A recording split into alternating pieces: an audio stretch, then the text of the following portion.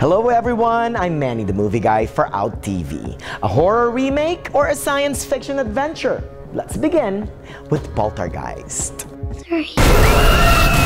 The filmmakers behind this reboot are up against a major question. Why remake a movie that's beloved by many? First things first. In this day and age of The Conjuring, Insidious, and Paranormal Activity, this reboot feels like a copycat, even though its main theme, that of a normal suburban family haunted by the paranormal, has been borrowed and used to great effects by the new crop of ghost movies. Sam Rockwell and Rosemary DeWitt take over the roles of the parents who must rescue their youngest daughter from evil forces.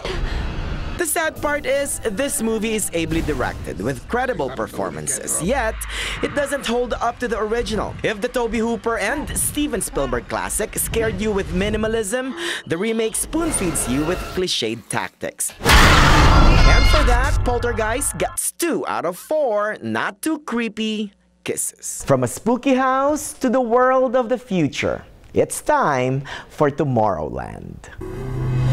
Yet another movie based on a popular Disneyland attraction. Tomorrowland is like a shiny new ride that will leave you hanging.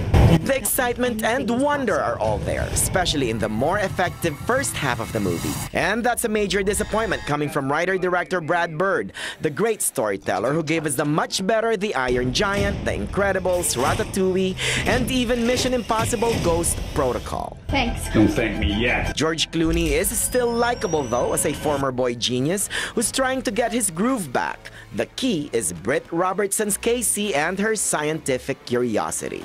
It felt really like a Disney film. Clooney is right. Tomorrowland has great intentions, looking for a purpose, but at least it's original and moviegoers will be thrilled with its eye-popping production design.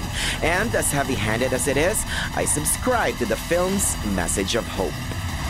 And for that, Tomorrowland gets 3 out of 4. It's a small world after all. Kisses. So there you have it, everyone. Tomorrowland is my pick of the week. I'm Manny, the movie guy for Out TV, playing with ghosts.